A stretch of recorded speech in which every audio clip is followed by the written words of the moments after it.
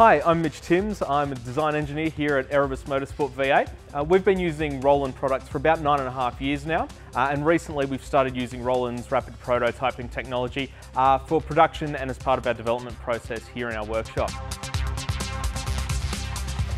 For someone like myself, as a CAD-based designer, the Roland rapid prototyping technology is really easy to use. The software and interface for the user means you don't have to be trained as a machinist or with a CAM background to be able to adapt and actually work through the production process and the development of componentry for the cars.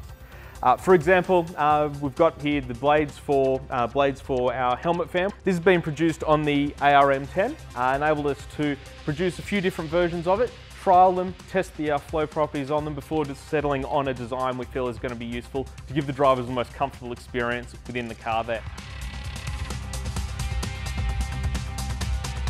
Previously, before we had this technology available to us, quite a costly, drawn-out production process, having to produce it on larger machines through our machinists in our machine shop before we're even able to test. So this provides quite a vital and speeds up our development process for us to give us the best components and ultimately improve the performance of the race cars as well.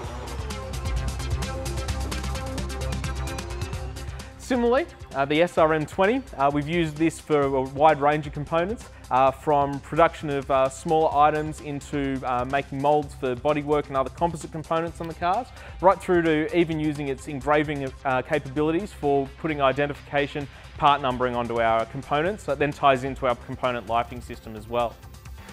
We also use Roland's MDX540, which, similar to the other rapid prototyping machines, provides a big advantage to us here at Erebus Motorsport V8. We're able to use this machine for a wide range of production items, particularly for production of composite components. We'll use this to produce moulds and bucks for items such as our brake ducts, modifications to bodywork panels, fueling system components, quite a wide range of things like that. Again, very user-friendly with the software and the equipment itself. It's got an auto tool changing capability, and fourth axis means we're able to produce a wide range of components for our race cars and also for production. The synergies between Roland's development of rapid prototyping equipment such as this and our development work for our race cars really provides a big advantage for us out on circuit and what we're able to produce.